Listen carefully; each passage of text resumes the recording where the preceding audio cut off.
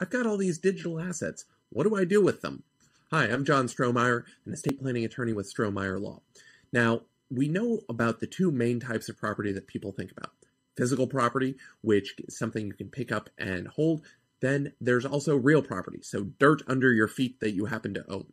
There's also various types of intangible property. And these are the sort of things that you can't put your hands on, but you still consider your stuff.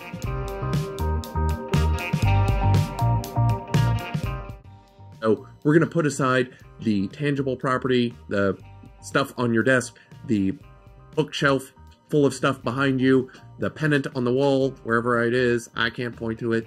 I don't know. My dog who's bothering me as I try and record a video. All of this stuff can be personal property. You can also think about the house. That's easy to deal with. File a deed, you can transfer it. The real issue is we have all of these digital assets now, and we need to know what we can do to transfer them on to the next generation if we want to. So these can come in various forms. What I'm not going to be talking about are things like your online accounts. Just because you can access your Chase account, your Wells Fargo account, whatever that bank or brokerage account is, just because it's got an online portal, this isn't a digital asset. What we're thinking about here are things like your Facebook account, your online photo albums. What about your Amazon account? Do you have any domains? You might want to be sure you know how to deal with those. So first and foremost, you're going to be looking at terms of service for these accounts. What happens when you pass? Can you pass anything along? You're going to have to go through and figure out what happens. For example, with Facebook, they'll allow people to come in and take over those accounts so that they can basically set you to a deceased account. It stays up as some sort of tribute page. Twitter has similar things, but it's important to know what is going to happen and starting to look at it before something happens to you. What you don't want is to leave your family in a position where they can't access these accounts. So what can you do? Well, first, you're going to have access to these accounts through some sort of password and login combination. You want to make sure that everybody knows where those are. The big problem with this is if your family doesn't know what you own or where it is, they're not going to have any chance of finding it or ever logging in. So again, having some sort of password storage system is crucial for this. A lot of people say, well, I'll just keep it in my head.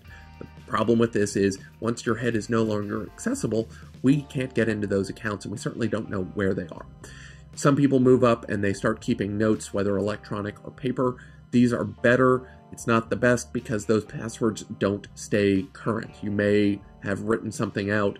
You may have then changed that password, which means what's written down isn't accessible anymore. You may not have also written down how to get into the computer where you've already automatically logged in. What I really like are having some sort of outside password manager. Personally, I use Dashlane, but any of the major ones, 1Pass, Keeper, if it's a reputable company that's putting it out and you like using it, that's more important. Why?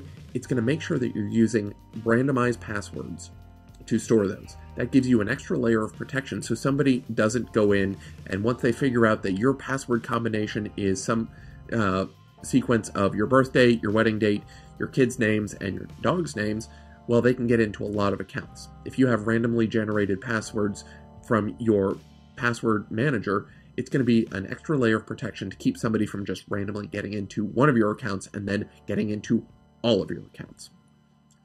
The next thing to think about is, can someone else access that account on your behalf once you're gone? What you will see in a lot of terms of service is that only the person who is allowed to access that account and the owner of that account is the only person who gets in there. If they find out, if Google, if Facebook, if Twitter finds out potentially that somebody else is logging into your account, they can freeze the account. They might even shut it down. Now, if you've got an account that's worth something, if you've got lots of followers, if you have a bank, some following email account that is tied to this, you may not want to lose the value of that list, of the access to that audience. So making sure you're complying with the terms of service so that anybody can get in and manage that on your behalf. This can come up in the case of domains. Generally, people are going to be buying domains in their own name. I, for one, use Hover to go get my accounts, or go get my domain names, and previously, I had been buying them in my own name. I've since transferred this to an entity, to the law firm. The law firm owns all the websites. Why? Well, even if I had been logging in under my own name, if somebody comes in and logs in later, they can't get into that account. There's nothing else that they can do. There's no amount of password cracking because the owner of the account wasn't the entity. And there are stories out there of people who have bought domains that have a lot of value, and then nobody could get in and manage the re-up or the renewal of the domain registration. So it's waiting until the domain registration expires, and then somebody else gets to come in and bid on that account. Versus if they'd still had access to the account, they could come in and basically just renew it on time for the normal fee that they'd have to. So a lot of the things that we need to think about when it comes to digital property are the same things we think about when we are thinking about tangible property and real property. Yes, it is a different class of property because you can't reach out and touch it, but you still want to have a good inventory of what it is and what you own. Next, people need to know, how do they access this? It's one thing to say, well, John has this Twitter account or that YouTube account. Once he passes, how do we get into it? Where are the passwords? How do we know where this is? So again, inventory number one, accessibility number two, and then finally, what should happen to this? There are a lot of services out there that will help you manage this, like DCS, Directive Communication Services, that will effectively allow you to set beneficiary designations for your digital assets. Say, on my death, make sure that this person owns or has access to this account. Make sure that this person gets access to this Twitter account. If you happen to have an Ashley Madison account, close that account down. Don't ever tell anybody it ever existed. And this gets carried out, and that's part of what they're doing for you. Looking at all the things that can happen, you want to kind of take stock, look at where you're going, look at what should happen to those assets, and then basically construct your plan with that in mind.